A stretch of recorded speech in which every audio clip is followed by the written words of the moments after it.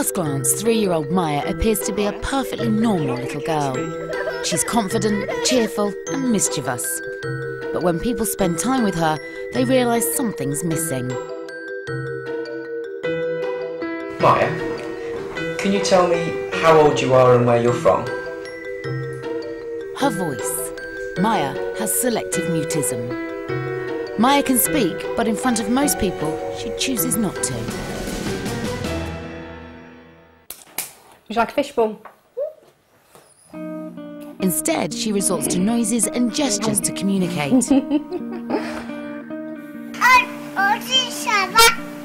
think she started being selectively mute about a year ago. She stopped talking to people that were acquaintances of ours. If we bumped into people in the supermarket or whatever, she would just go quiet. Then close friends, she's just suddenly stopped talking to, and then within the last 4 months, she stopped talking to grandparents, and in fact everyone. You're not going to do a hickory dickory dock with me? No. Why not? Shall I go home?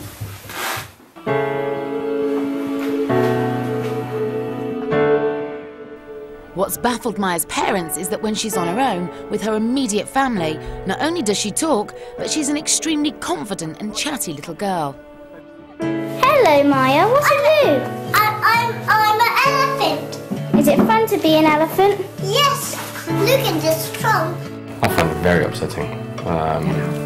It's like people look at her and they think, well, can't she talk? Yeah, she can. They don't see it. They just see this child that says nothing. Or grunts. Or grunts, and that is a bit frustrating. What are they looking for? Oh, a bear, that's right. The key factor about selective mutism is that children can speak fully and freely in one situation. That sounds like my elephant. But not in others. How come Beauty's wearing a blue dress? Selective mutism has been thought of as being a phobia. The child has acute anxiety about the expectation to talk. When there's no expectation to talk during a car journey, Maya is extremely chatty and verbal. When I grow up, I want to be Cinderella and a tooth fairy. Do you? Until she realises that she's arrived at a family friend's home. Oh, yeah, Auntie Janine's. We are at Auntie Janine's.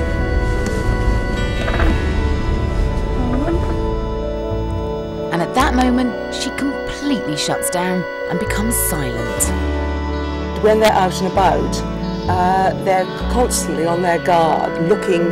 You can see the sort of watchful, wary looks that they have, wondering if people are going to expect them to talk and put demands on them to talk. So what else are you going to do on your birthday?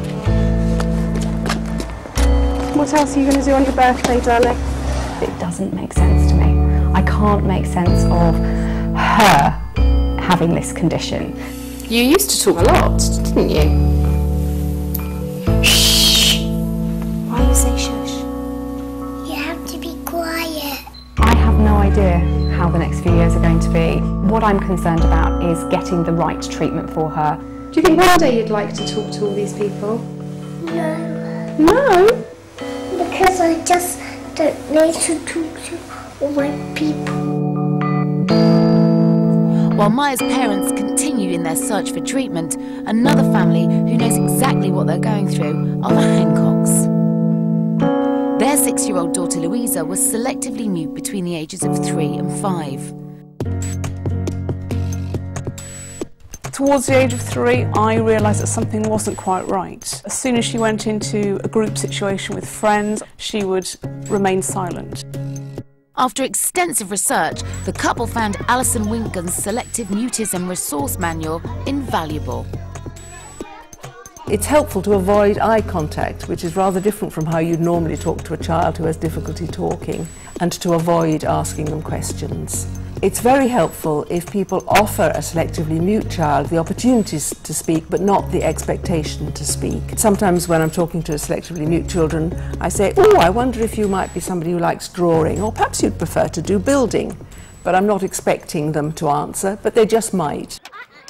It took 2.5 years before Louisa's mum finally noticed that her daughter was starting to show signs of improvement.